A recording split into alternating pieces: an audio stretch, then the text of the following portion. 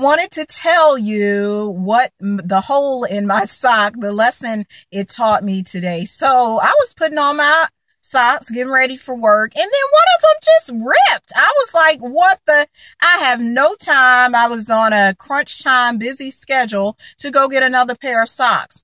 So I'm like, you just have to roll with it. Sometimes in business, things do not go your way. You had a plan to be somewhere at 9 o'clock and you don't make it there till 9:30, or you screw up the order for your client, whatever the case may be. Sometimes you just got to go with the flow and make it happen anyway. That's what the hole in my sock taught me today, that you got to keep going. You can't let one little hole in your sock stop you from achieving your goals, stop you from crushing this Monday, stop you from going after that client. Don't let one little mishap, one little excuse stop you from doing what you need to do and what you've been called to do, because you have a vision, you have a purpose, and you need to just walk in it.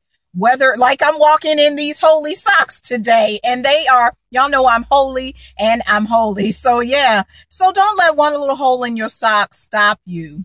That is everything I had to say. Remember, if you have not scheduled your free 15 minutes on my table at Couture Massage, my entrepreneurs and musicians, you need to hop on this table now. Yes, I said hop because you need it. You've been neglecting yourself too long, and as you know, you need to be a self-care boss. So go over to couturemassage.com and I will hook you up for your first free 15 minutes. That is for all of my first-time clients. So come see me, couturemassage.com, and you all make it a relaxing day. Bye.